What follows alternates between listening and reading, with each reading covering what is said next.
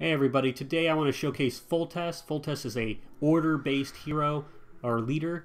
He has the ability to boost a unit by 1 and give it Zeal.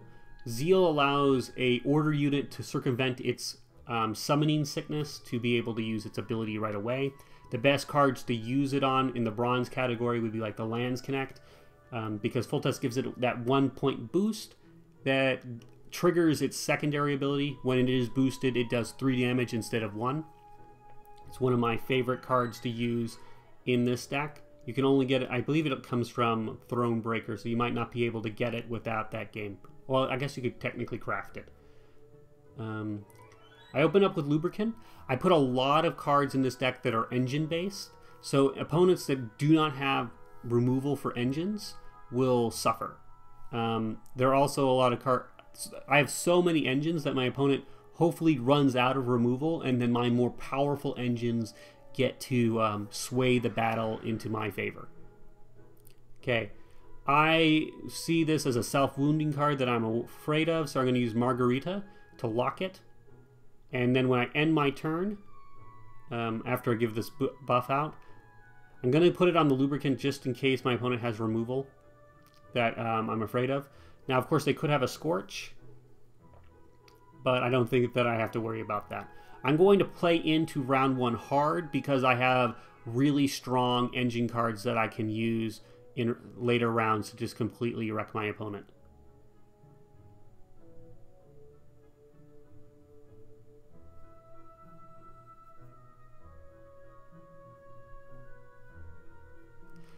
Yeah. The lands, there's you see the Lands Connect using its special ability. Sorry. I was actually just thinking about what my opponent's doing here with the discard effect. So Bran does 1 damage to a random opponent every time he discards a card. So my opponent's going to do a lot of discarding. The discard mechanic, because it's random, isn't effective for removal against engines. So Skellige, a lot of the Skellige mechanics are actually really weak against this kind of Foltest deck. Not only am I able to bypass waiting the turn for my order units to trigger, my opponent usually doesn't have enough direct damage to kill off my units, especially later into the round. So I often open up against Skellige with something I'm okay with them killing, and then move into things that I am confident they won't be able to defeat. Now, Neneke is really good at countering Bloodthirst decks because she gives boost, and also pushes some of my units out of the range of being removed. Now, the Blue Stripe Scouts are there because I have Blue Stripe Commandos. I can put the Blue Stripe Commandos to the bottom of my deck, and when I use their order ability, they'll pull out all of the Blue Stripe Commandos, so I got a kind of pseudo Henselt. So I baited out my opponent's removal. Now I can play Roach Merciless without being afraid of my opponent killing it. Skellige has a really strong opener in that they can just basically do 4 damage to 1 card and just eliminate it. Removal's a lot stronger than its strict provisional value because you're often getting rid of secondary effects. Again, I don't want him having any Queen's Guards on the board, so I'm going to immediately eliminate that. My opponent's probably surprised that I'm playing into this round, but because I have the powerful engine card, it's not an obvious engine card like some of the others in the game, like the Mahakman Dwarf that boost every turn if it's boosted already. So here's that random damage. He's not getting my Roach low enough, so I'm able to use Roach to just steal stuff from my opponent. Roach will have 2 stacks at the beginning of your next turn, so I'm happy about that because I'm ready to just steal one of his cards. But first I have to think about what I want to play in my hand. I'm going to play my Cleaver. Cleaver is going to become worse and worse as this round goes on, so I want to use him earlier rather than later. I'll use him as kind of removal even though that card is not a threat to me. The little pentagram that you saw in the left-hand corner of Morkvark means that it's doomed, so it won't be able to come back again. It just doesn't go to the graveyard. So I'm going to start stealing some of these skulls. My opponent's like, no, my skulls! Not only does it make my roach safer, it also counteracts my opponent's passive, which is every time he discards, he damages something random. He could randomly damage the skull that I stole from him. Death Molt is another one of my... it's my finisher card. So while I have a lot of cards that are good at the very beginning of the round, Death Molt is very good at the end of the round when my opponent's used up all of their fancy abilities. So he there just hit my skull I stole from him.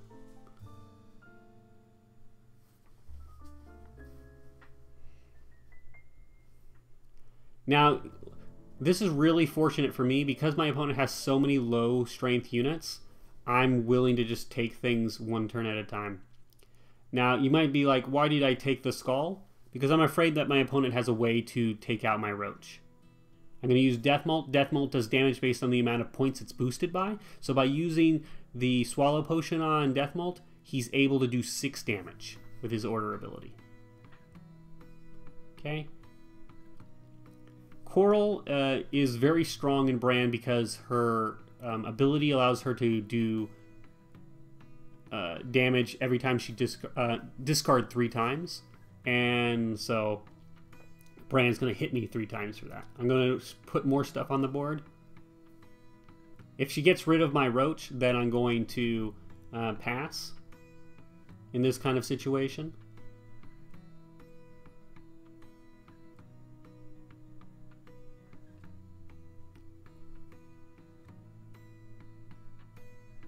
A lot of RNG happening here. He finally got his Diamorinium Shackles. He's been looking for that for a long time. The problem is that I'm pretty much done. I've done a ton of damage to my opponent because of his inability to deal with Merciless. If your opponent just lacks the proper triggers, they're going to get kind of screwed over. Now, if my opponent's lucky, he's going to be able to get ahead of me in 2 cards, but he doesn't seem to be that fortunate. He had to play 2 cards just to get ahead. Had he hit my the other skull I stole, he might have had a lot of trouble.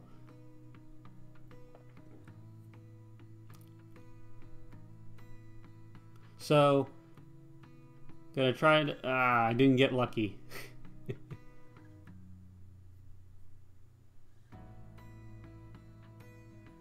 So there's arguments for not playing this card right away. This is another engine card. Every time somebody plays a card, including when it's played, it gets a stack.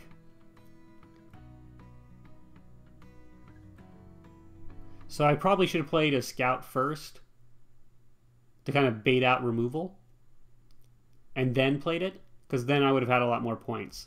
But I'm not afraid. I have a lot of points in my hand. I have about 20 points just with the cow and Selkirk, I think is his name. My opponent's just... yeah. I would have liked to have a Blue Stripes Commando, but I didn't draw into one this particular time.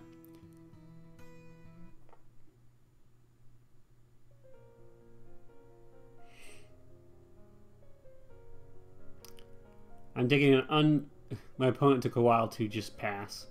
So here I can just buff up the cow, activate its order ability. Yes, the buff that I gave it goes away, but that's like 4 provisions extra over the card's value. And so using Foltest on the prize-winning cow is one of the most effective ways to use Foltest's ability. It bypasses the prize-winning cow's major weakness, which is its 1 strength, and the fact that it takes a turn for it to trigger. Now we're going to speed things up again. We're just going to do these games real quick because I think you guys got the gist of the deck. Engine cards, lots of removal, big finishers. So this is why I like to play Cleaver. People like to use the tactical advantage right away, so I'll just use Cleaver to reverse that. Cleaver's cheaper than Scorch. A little bit more expensive than an Epidemic. So here I'm going to just get rid of my opponent's veteran, and he surrenders. Okay, let's try to find something a little bit better. Here's another game against Skellige. For some reason I just ran into 4 games and get Skellige in a row. Another King Bran. Now I normally would use the tactical advantage on the Lyrian Cavalry, I believe. I don't know all the names of these cards yet. A lot of these are related to Thronebreaker, so they're new to me. Brina Bran. Brina Bran's kind of similar to what she used to be, which is she was a draw engine. Kind of like another spy. A gold spy. So they killed off one of my removal cards. That's fine. Again, I don't mind playing into this round.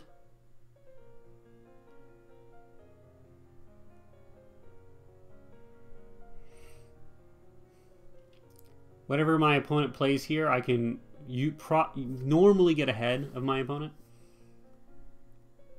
The Arbalest acts as an engine card. So here I can just ping it with that and then use my Arbalest to bring it down. Now I want to make sure that I have more strength than my opponent so that I win this round, just in case I need to go into another round after this. Okay. Got my commando, don't want my commando.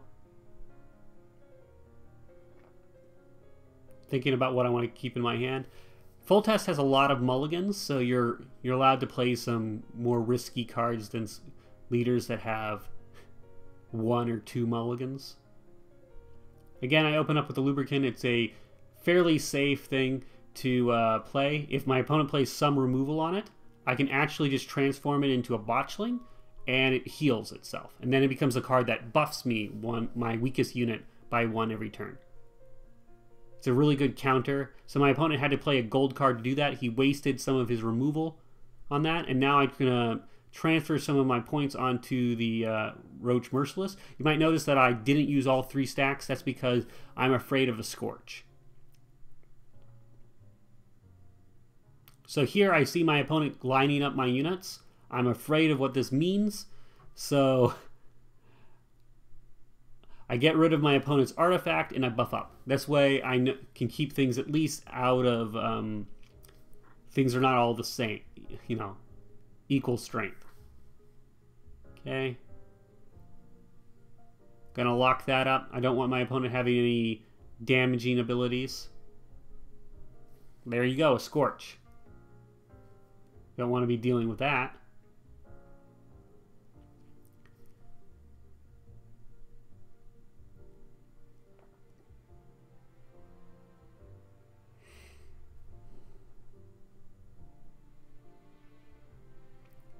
I want to bait out as many of my opponent's high quality cards as I can. I'm going to play Selkirk, buff him up, take out that Coral before he can use it. I'm not going to take out Saris because if she goes to the graveyard, it's possible for my opponent to bring her back with revive cards.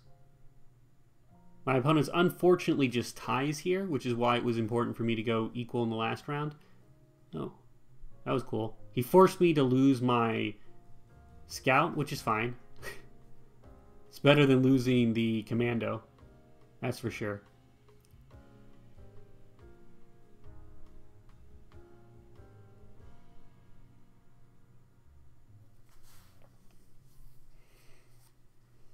Put out Avalok. And my opponent forfeits. Okay. One last match for the day. Again, I'm just running into a bunch of Skellige players. Yeah, Cavalry. That's what it's called. Just play it out. It's an engine card. It only cost me 4 provisions. My opponent removes it, then who cares? Okay, now I want to buff that up because it... Okay, so they're playing weather. I'm not particularly perturbed by the weather. My goal here is to win this round. I'll just play Vess for now. Vess is great with the prize-winning cow because she can give the prize-winning cow Zeal without me wasting one of my Foltest charges and buffs. thinking about what I want to play. Again, I want to make sure that I keep this round. I want to keep things buffed up so that my opponent can't just remove stuff, and I can use Vest's ability without wasting it. Push my opponent out of the round because I know I have great engines. I can waste my opponent's weather card. Okay, I'm going to keep this hand. Again, I'm going to open up with the Cavalry. It's an engine card that will bait out removal. It's only 4. Okay, I would really like to steal more Quark, but can't always get what you want. I'm going to lock it for now. Oof. Maybe locking it right away was not the best move. Okay, I'm going to play my Corvo. Again, every time my opponent plays a card, it gets a stack. Oh, anytime anybody plays a card, it gets a stack. Here, my opponent makes a really interesting move. That was a 14-point play, but again, he also had to use his leader ability.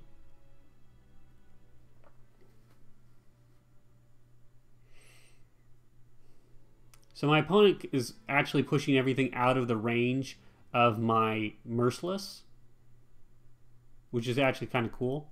I don't have very many targets right now for my Foltest ability, so I'm going to just use it on the prize-winning cow. I'm actually protected from Scorches because my opponent now has a unit of higher strength than... Okay, I'm going to get rid of that weather. He probably doesn't have very many, but the more every weather he gets, it's bad. You might notice that I'm not using Corvo's stacks anymore. My opponent's hitting the front row because that's where his veteran is, and so my Corvo is kind of protected against his strategy. I'm going to play the Blue Stripe Commandos to the melee row, which is probably a bad idea because it is subject to removal there.